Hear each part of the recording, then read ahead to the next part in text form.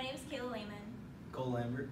Sam Thurston. Alexis Tamburella, and tonight we are going to briefly present our project proposal for our senior project, which is optimizing transient gas lift operations using liquid-assisted gas lift for well unloading.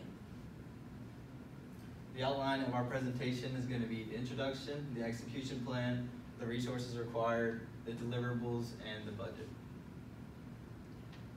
Two common ways of enhancing production used today are first by drilling an injection well and injecting either gas or water and displacing oil into nearby producing wells, or via artificial lift such as gas lift, which by injecting gas into through the annulus and being inputted at bottom hole through a gas lift valve, the incoming gas reduces the density of the liquid column above, which reduces hydrostatic pressure at the bottom of the well. The main reason why we wanted to pursue this project is because it enhances gas lift. So it alleviates the need for additional compression capacity and for additional unloading valves. So now we're dealing with water and gas, so the water has a higher density, so it's going to be easier to have a smaller compression capacity and save a lot more money. Also, we're reducing the high number of valves used in regular gas lift to just one gas lift valve at the end of the well. To begin our project, we started by using Renado's simulation data and kind of going off of that with our own ratios varying from 0 to 1 on the gas fraction and keeping the liquid fraction constant. And we did that using the program Olga provided to us by Schlumberger. And after that, now we're going to research unconventional and deep water wells and get our own parameters to use within the program. And we're also going to be using those same parameters and working on an experiment out in the PERT lab that we'll show you next. And then our ultimate goal for the project is to create a contour plot with the different liquid and gas ratios and maximum injection pressures that company can use to find their ideal parameters. And this is the example of the experiment Renado created that we'll slightly modify while we work on the project next semester. And to start out with our research, the unconventional side of it, gas lift is pretty much becoming one of the most popular methods used for artificial lift and unconventional. And this is due to its ability to be unaffected by the high sand and free gas content that is present in most of the unconventional wells. And it really goes through the kind of the same issues that conventional wells go through with the high injection pressure needed for unloading and the multiple GLVs needed for unloading, which liquid-assisted gas lift can help alleviate those issues.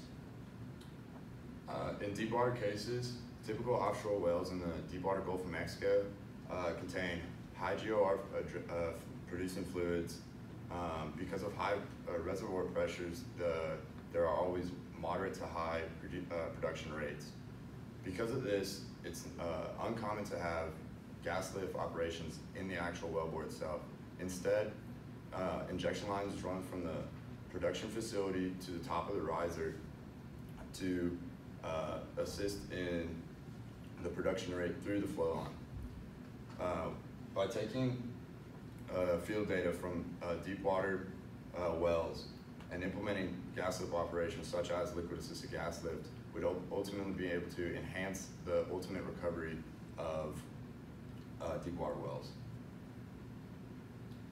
So for the upcoming semester, beginning in January, for the month of January, we're going to finish running our Olga simulations, and at the same time preparing the experimental model at PERT lab to be run and begin running those tests.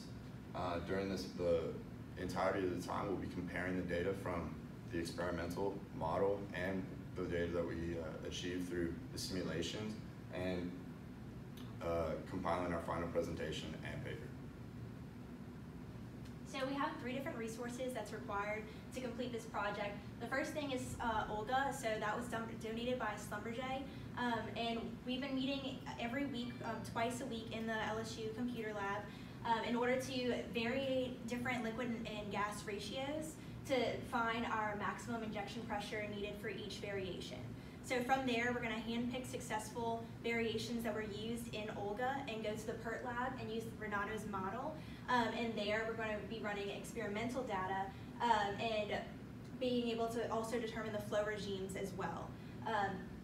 Each member is going to start meeting 3 times a week, starting in January, in order to get all the simulations finished.